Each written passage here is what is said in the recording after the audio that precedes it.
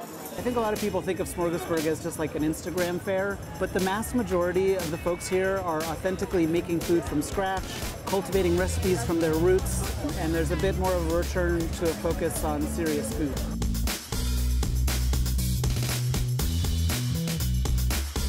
We opened Smorgasburg, Los Angeles, here downtown at the Row in June of 2016. We're getting 10 to 12,000 people a week. It is a showcase for Los Angeles. It's really like every palate. So you kind of have the adventurous to the safe, and then you have kind of like the crazy, like the fresh sea urchin to like the fresh baked pizza. Like that's really the range there. I drove from Barstow to come over here to eat, to try everything here. I got up at 6 in the morning, and then we left by like about 8:30, 9, and then got up here like 10:30. It's definitely worth the drive. This is a concept that we brought from Tijuana, Mexico. Me and my partner, Jorge Alvarez, Joy, started this, and it's a Tijuana-style taqueria. Waited a while, but it was so worth it. The tortillas are handmade, so they're so good. The meat is very delicious, very tender.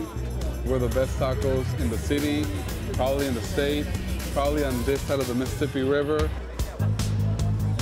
I mean, Smorgasburg is awesome. We've been here since day one. They've done such a great job in promoting it, and it just becomes a city in itself. It's a great place to come. It's always so festive, a lot of fun, and yeah, to be able to offer your product and make people happy, it's definitely cool.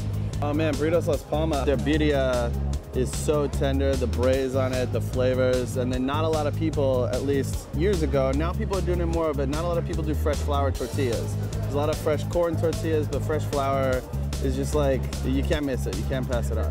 Smorgasburg actually grew out of a flea market we opened in Brooklyn in 2008 called the Brooklyn Flea. In 2011, we spun it off into its own market called Smorgasburg, a smorgasbord in Williamsburg. Smorgasburg sort of surpassed its parent in notoriety and popularity, and then expanded to Los Angeles in 2016. It's a mango-flavored beer, and it's delightful. Highly recommend. I actually came here just for this.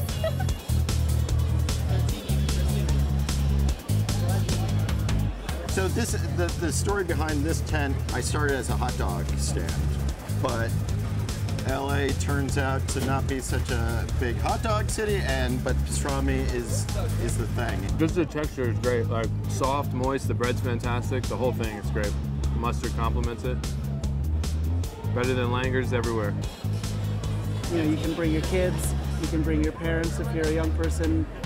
You can be super experimental, and you can also just kind of play it safe and have a delicious lunch.